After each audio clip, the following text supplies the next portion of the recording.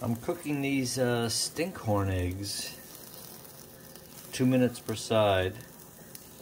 I'm going to try them for the first time.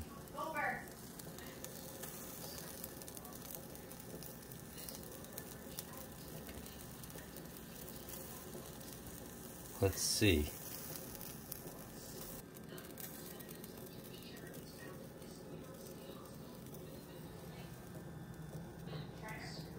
I'm not sure it's warm enough.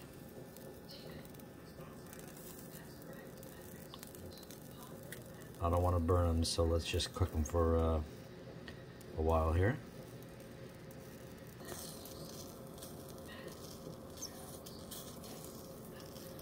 I flip them over, getting a little char on them.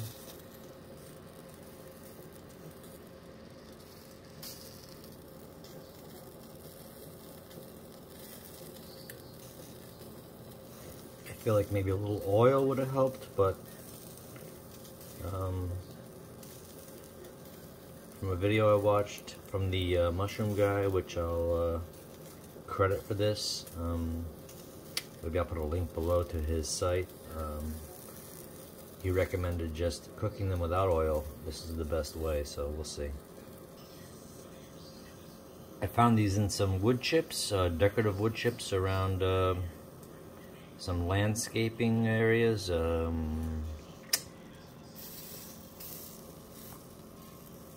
Probably filled with all kinds of chemicals, I don't know.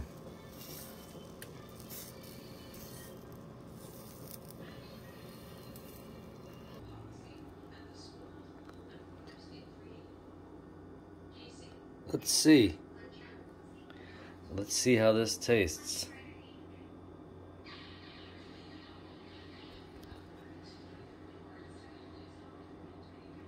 Come on, focus for me.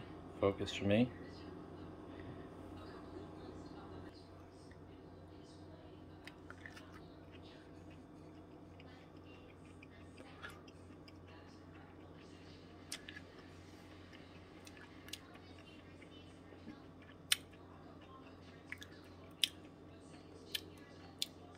Texture is good. Not much taste, but not off-putting at all. Hey, do you want to try one? No.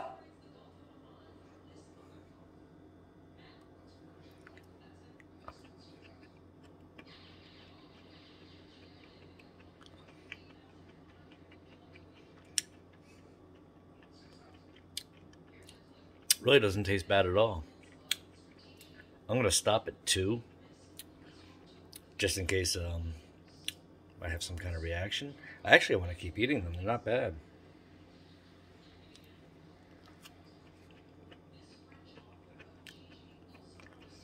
I'm going to stop at 3. If you never see another post from me, you know I got violently ill and died. Thanks for checking this out.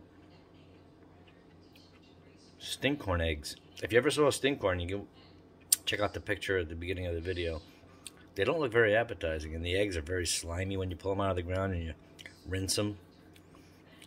It's like holding a large cow testicle. But when you cut them up and fry them like this, they're quite good. Very good texture. All right. Thanks for checking this out.